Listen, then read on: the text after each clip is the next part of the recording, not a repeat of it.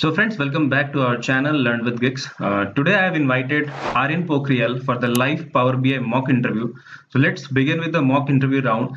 And before that, please do like this video, subscribe to the channel if you're new to it, and you can also follow me on Instagram, Learn with Gigs. Hi Aryan, can you please introduce yourself first? Thank you so much, Shashank, for welcoming me on your channel. So, my name is Aryan Pokhriyal and I am from Agra, Uttar Pradesh. I currently work at Tectonica as a Power BI developer intern. In my role, I am mainly focusing on learning new custom visuals and regression testing and updating the test cases and test documents. What all skill sets you have in from data analytics point of view? From data science point of view, I have learned Excel, Power BI, and SQL. Okay, let's focus on Power Query of Power BI. So, referencing a table or copying a table, which one is a good option? So if you're working with Power Query and you have many tables in Power Query, so the better option would be to reference a table. Why? Because referencing a table also keep the original tables in the query, and whatever transformations you do in the original table, that will be reflected in the reference table also. Okay. And what kind of data sources you have utilized in Power Query? Till now, including my personal projects, I have used Excel files, CSV files, SQL databases, and currently I work with APIs to fetch my data in the visuals. And in which connectivity mode you have pulled the data as of now? Till now, I have used the import mode connection and the composite mode in my personal projects. Composite mode. What is composite mode? So composite mode basically uses import mode as well as a direct query connection when you are using any SQL database or any kind of external source. How do you set up this composite mode in Power BI? In Power BI, if you go to the data model section, you can select the import mode for your SQL data as direct query, and you can specify a specific SQL query for the kind of data you want to pull from the SQL database.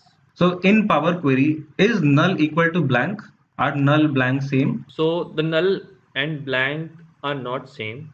So these are two different. Null is a different kind of data and blank is a different kind of data. So they are not same uh, in Power BI. So if you have that kind of data in Power Query, for example, then how will you handle it? So if you want to handle the null values, you can basically use measures of central tendency like mean, median, mode. So according to the requirement, you can replace those null values with either the mean or the median or the mode or the average or whatever the requirements allow you to. And to handle blank, you can again ask your senior authorities, so how to handle the missing data like the blank or null. Suppose you take the example of a calendar table. So you don't have a calendar table and you want to create that in Power Query. How will you create that? So if you want to create a calendar table, you can use a function called calendar function. So calendar function requires two inputs, a start date and an end date. If you have a start date and an end date, you can mention them and you can create a date table. If you don't have an end date and you want to create a dynamic date table based on your data, so you can mention the first date, the start date, and then in the end date, you can use the date function and the today function to create the dynamic date table. That way, your date table will always have the latest date in the data. How calendar function is different from calendar auto function? Okay. Sorry, sir, I can't recall now about calendar auto. Okay. Suppose you are provided with a big fact table. First of all, tell me what is the requirement of breaking that big fact table into multiple dimension fact tables? So when you have a big fact table and you want to do the analysis, so you must have the smaller dimension tables so that you have the master data of that fact table. So the master data helps you to do the analysis, and the master data will contain the unique data which you can use and perform the analysis. So normalizing that big fact table will be the best option to do a better analysis. Okay. Do you know about slowly changing dimensions?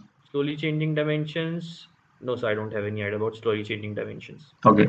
Did you face any challenge in creating relationships in your data model till now? Till now, I haven't experienced any kind of difficulties in establishing relationship between my tables in data model. What all schemas you have implemented till now in the data modeling part? Okay, so in my experience, I have implemented the two schemas, star schemas and snowflake schemas. Okay, how star schema is different from a snowflake schema apart from structural difference?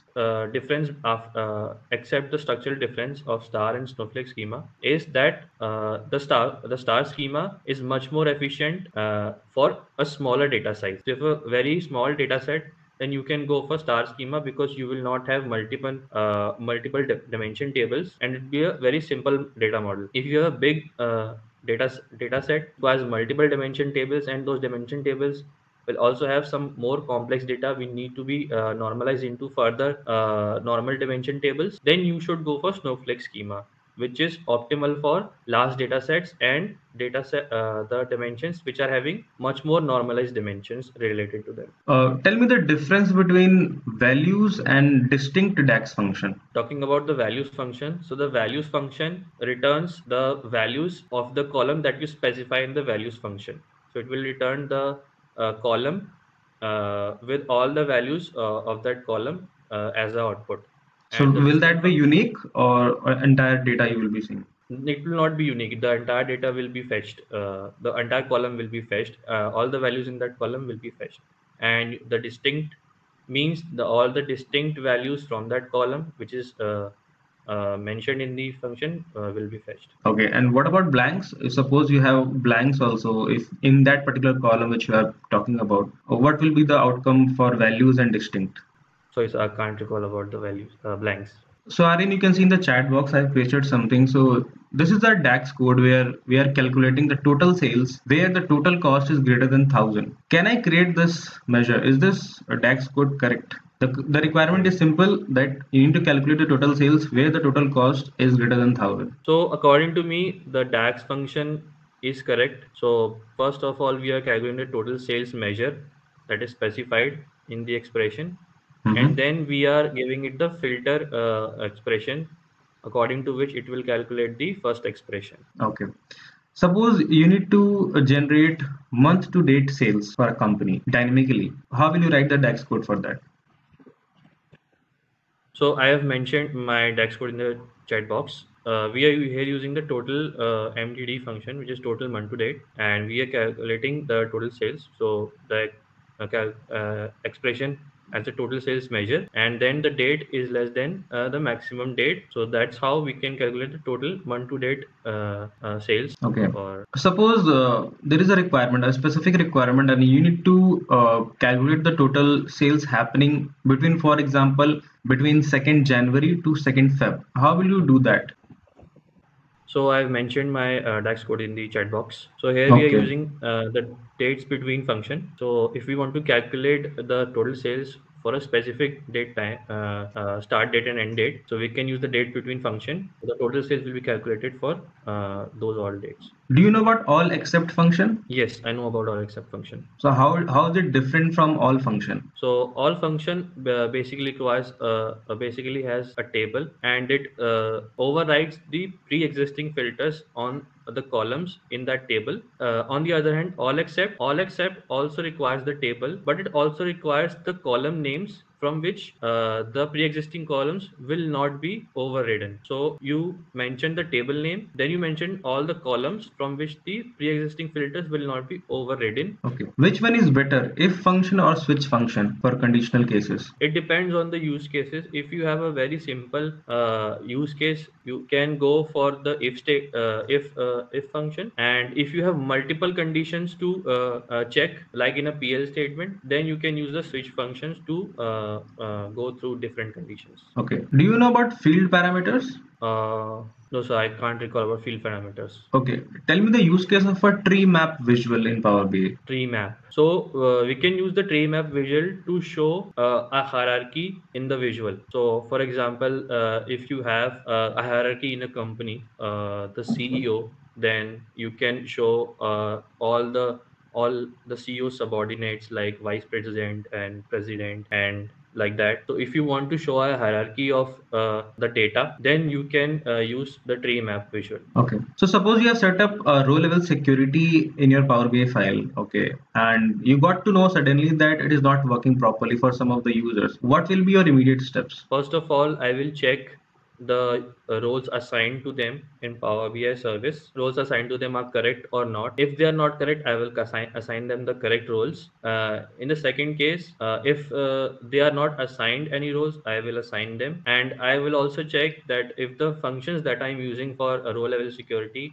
are correct or not. Okay. You know about premium license in Power BI service? Yes, sir. How is it different from premium per user license? So, premium per user license is basically a premium license for an individual user or a professional Power BI developer, and they get all the content creation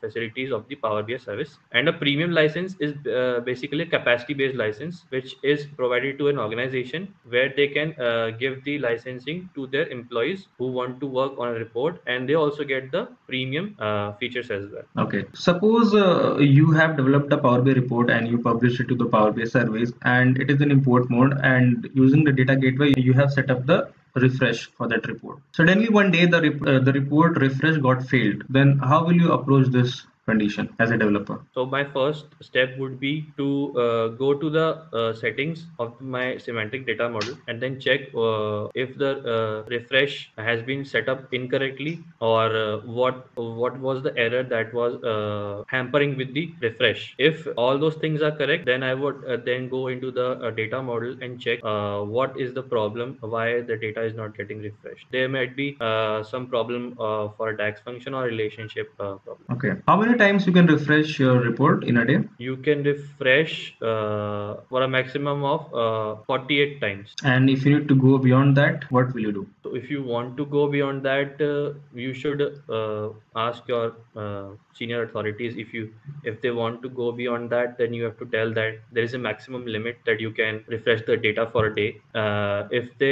If you explain it, then they might be able to go with that limit only. That is the limitation. You can't go beyond 48 times. Your data is getting refreshed a lot of times in a day, and the user wants to see that data. How will you incorporate this in your Power BI report? Sorry, sir, I can't recall of any solution right now. Okay. Do you want to mention any recent challenge that you faced and that you overcome yourself? So the recent challenges during my training was about learning the new custom visuals, because they were totally different from the visuals that I have used during my learning journey. Since they're custom, you have to learn them from scratch and then learn about the different features that it gives, because they are very complex and they are designed for a specific purpose. You also have to go through all the test cases and use the test document to go through every feature at least twice or thrice. So the learning part is mostly where I faced the difficulties, but my manager and the mentors that I have are very helpful. They always help me if I get stuck in any